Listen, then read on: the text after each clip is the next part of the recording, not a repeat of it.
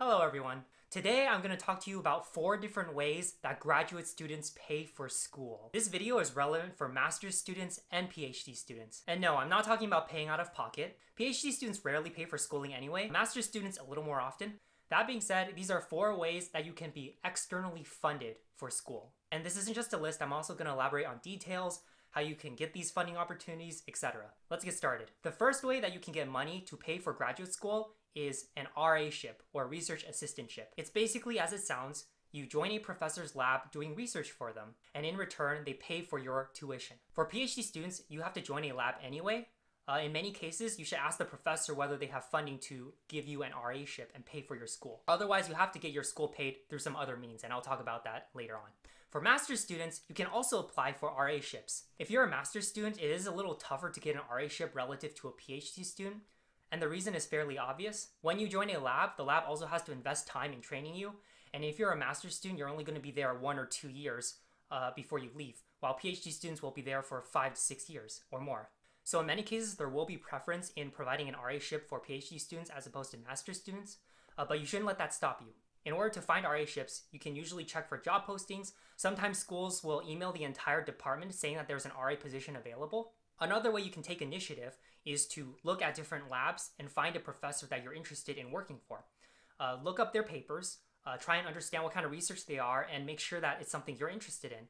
And shoot the professor an email. It's possible that they might have an RA position available for you. So that's RA-ship. The second way that graduate students can get funded for school is a TA-ship, or teaching assistant. A lot of people in college already know about TAs. They're usually hired graduate students who have to teach the class. In many cases, departments will send out mass emails explaining job openings for these TA-ships. Or there might be a list of courses that require TAs, and they'll send that out to the entire department, and you can look through them and see which classes you're qualified to teach. In some cases, if you're a PhD student and you join a professor's lab and they don't have enough money to fund you as an RA, they might request that you TA for their class. And in that scenario, the department, through this TA-ship, will pay for your school. Now, to get hired to be a TA for a class, it helps to have taken that class or a similar class at your undergrad institution. However, that's not always the case. I do know people who have taught classes that they've never actually taken, but they've managed to convince the professors that they'd be good at teaching it. And sometimes they're really just 1 or 2 weeks ahead of the rest of the class, though that sounds really stressful. And as you can imagine, being a TA is very time consuming. In many cases, you're either going to be leading a lab or a discussion session that requires you to learn the material, prepare for your lab sections. In some cases, you have to grade labs or homeworks. As a TA, you also have to hold office hours, you have to grade final exams, midterms, and you're going to have weekly meetings with the professors and the other TAs. So it does take a lot of time. On the plus side though, it's an opportunity to improve on your teaching skills, to learn the material better while paying for your graduate school education. So the third way that you can get graduate school paid for is using a fellowship, which is basically a scholarship. So with master's fellowships, you could probably just do a Google search and find them online. Truth be told, I don't know too many master's students who do have fellowships. I do have some friends who have come from, say, Singapore, and then the government basically gives them scholarships to pay for their education, and then they have to go back and work for them.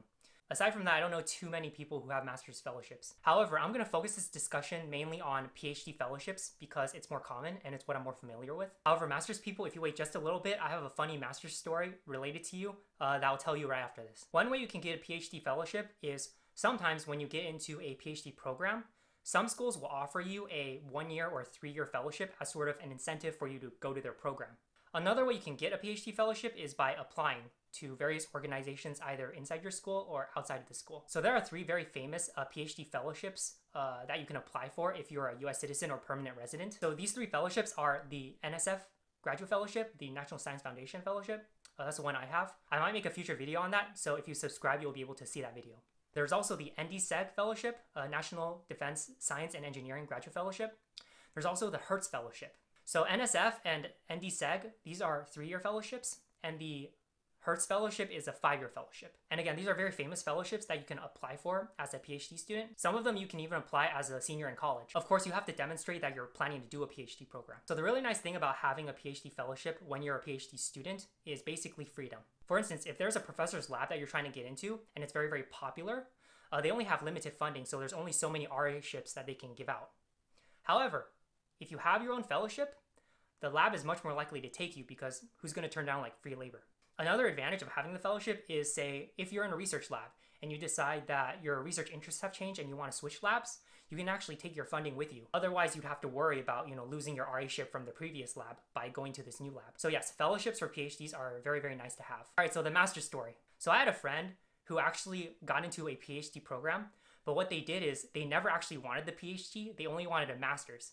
So they got into the program, got a fellowship, used the fellowship to pay for the first 2 years of school to get their master's, and then they bolted.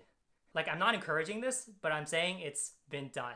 And finally, the fourth and final way that you can get your graduate school paid for is if you're already working for a company, you can get your company to pay for you to go back to school and get like a master's degree. I don't personally know any PhD students who have had a company pay for their degree, but I can't imagine it never happening. So basically, if you're already working for a company and the company has a lot of money, you might be able to convince them to let you go back to school and have them pay for that degree. I know plenty of master's students who have done this. Some of them choose to continue to work full-time and then they kind of do the master's as a part-time thing, but that sounds very tiring. I'm sure you can also negotiate to take time off from work and go to school for a year or two and finish your master's degree and then come back to the company. And the reason companies can be down for this is if you go back to school and acquire a new skill set and you come back to the company, you could be a more effective worker.